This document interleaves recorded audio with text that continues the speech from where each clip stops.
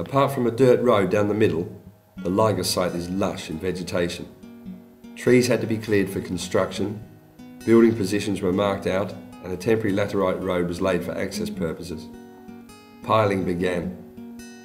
Construction of the science block cannot begin until the pool has reached a level of construction, as although it is outdoors, it is still an integral part of the building itself.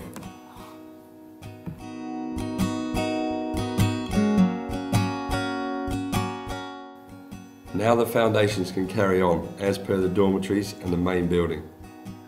Piling done, footings poured with the central columns extending, ground beam laid, raised for flood protection, backfilled and lean concrete poured for the dormitories and the main building.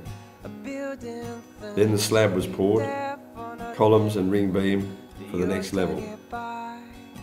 Columns are then extended, poured and scaffolding erected in preparation for the next ring beam. Bricks have been laid on one of the dormitories, and although all four are at various stages, one is bricked up to roof level.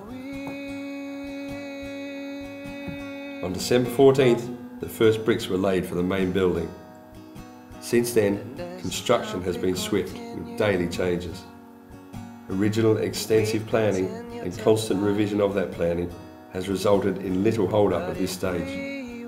The central staircase has been shuttered and poured.